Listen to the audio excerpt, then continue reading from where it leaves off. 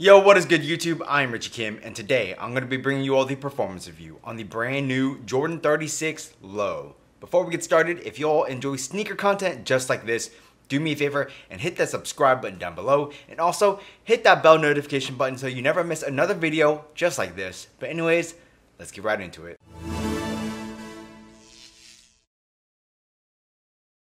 As always, starting off with the traction, the Jordan 36 Low features the exact same traction pattern as the regular Jordan 36. So what you're going to get is a herringbone traction pattern up in the forefoot and the heel.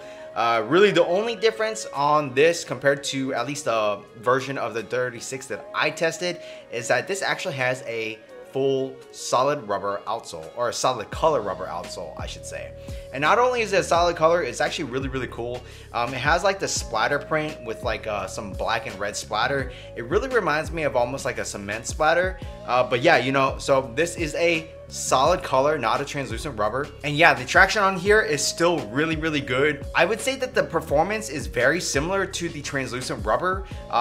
They're both very good, but one thing that I did notice compared to the translucent rubber is that the solid color doesn't pick up as much dust. So that is just something that I noticed, but yeah, you know, if you're playing on your clean courts, you're gonna be good. If you're playing on your dusty courts, you're still gonna have really good traction.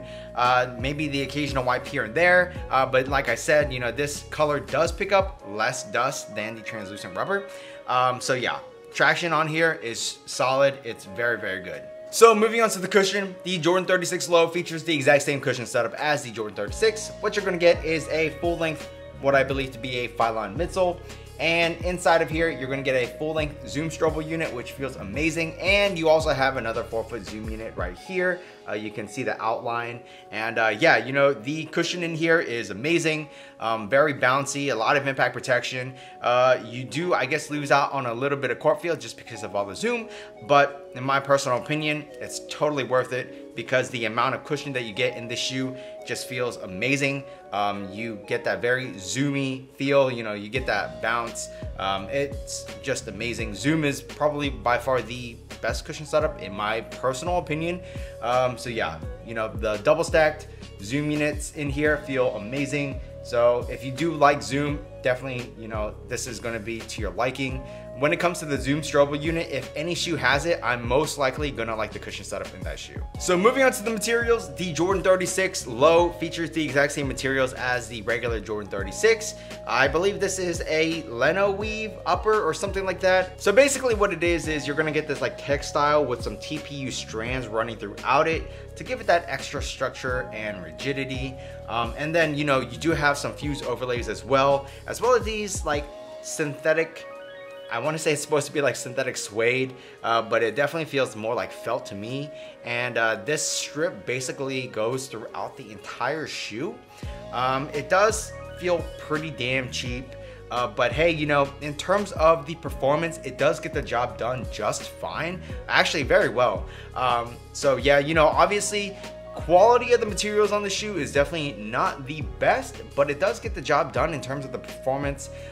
Just as like, I don't know, I guess they wanted to make it slightly more premium. You do have this heel tab on the back, which is basically like this synthetic suede as well. And then moving towards the tongue, you do have like this nylon-ish tongue. It's a very thin tongue, not a lot of padding, but you do have these nice wide flat laces for this shoe. So if you do like to crank down your laces, you won't feel the laces digging into your foot, which is also nice. And then on the Jordan 36 Low, you also have this like the shoe lock or lace lock here. Just a cool little touch, I guess. Personally, I don't like it just because it kind of gets in the way, but it is pretty cool aesthetically. So that's just one thing to note that's a little different as well. So yeah, overall the quality of the Jordan 36 Low in terms of the materials, you know, it's definitely not the best in terms of quality, but in terms of performance, it gets the job done very well. So moving on to the fit, the Jordan 36 Low pretty much fits the exact same as the regular Jordan 36. Personally, I think it runs true to size. It is a little narrow up in the forefoot. I'm a slightly wide footer and I went true to size and I felt fine. I did feel like a little bit of pressure up in the pinky toe area. However, you know, it's not to the point where it was super uncomfortable or anything like that. I didn't have any pain either. So yeah, if you have a slightly wide foot, I'd say you're okay going true to size. If you have really wide feet, probably go up a half size just to be safe. And then, you know, regular footers, narrow footers, I do think going true to size is your best bet. The materials do lie very nicely over the foot. You know, you don't have any dead space up in the toe box area. And even though there isn't like a lot of padding in the heel, you feel very comfortable in the heel as well. You feel overall pretty snug in the shoe. So yeah, you know, I would say that the fit in the Jordan 36 Low is good. So moving on to the support.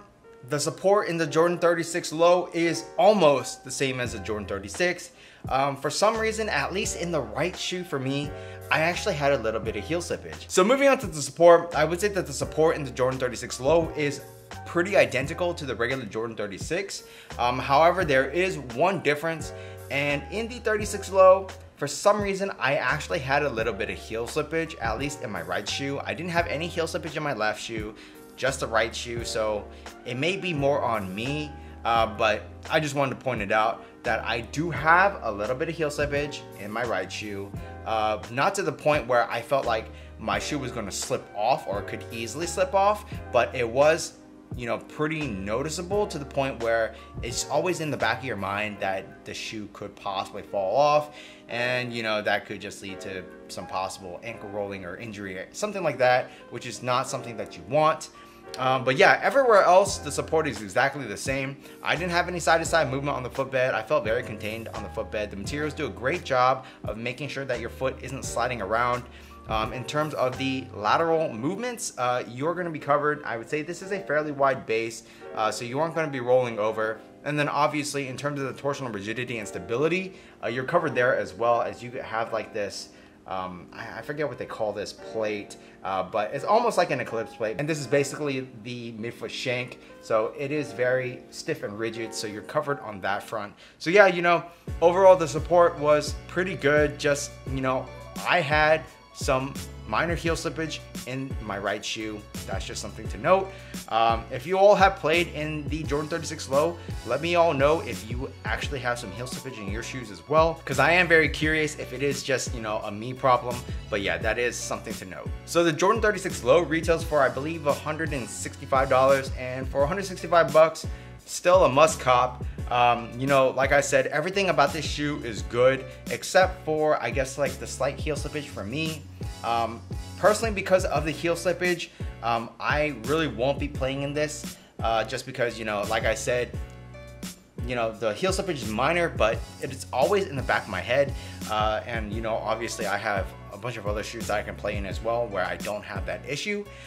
So yeah, for me, I won't be playing in these just because of that. However, let's say I didn't have that heel slippage issue, I would say this is definitely a like top tier performer. It is super comfortable. The traction is great. You know, you feel very supportive. Obviously besides the heel slippage, but yeah, you know, as long as you don't have that heel slippage, this is definitely a must cop. These are just a great performer. Don't use these outdoors though, obviously these are expensive and you don't want to blow through the outsole that quickly. So yeah, but 165 bucks. If you guys don't have the heel slippage, this is definitely a great performer. And if you wanted to pick up a pair of these, I'll leave a link for you down in the description box below. But yeah, that's pretty much it for this performance review. If you all like this video, do me a favor and hit that subscribe button down below. And also hit that bell notification button so you never miss another video just like this. And also please hit that thumbs up button for me, as it really does help me out. Also check out these videos over here, and that's pretty much it. Until next time, peace.